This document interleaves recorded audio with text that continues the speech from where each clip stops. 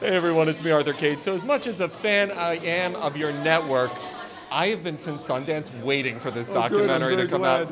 Tell me the inspiration behind picking this thing up.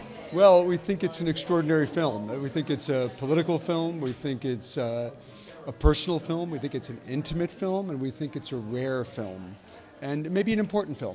And the world will see it and digest it, and we'll find out. Having not seen it yet, everything I've read is we get the most intimate of looks into Anthony and Huma's life. What do you think inspired Anthony to want to give everybody this type of access?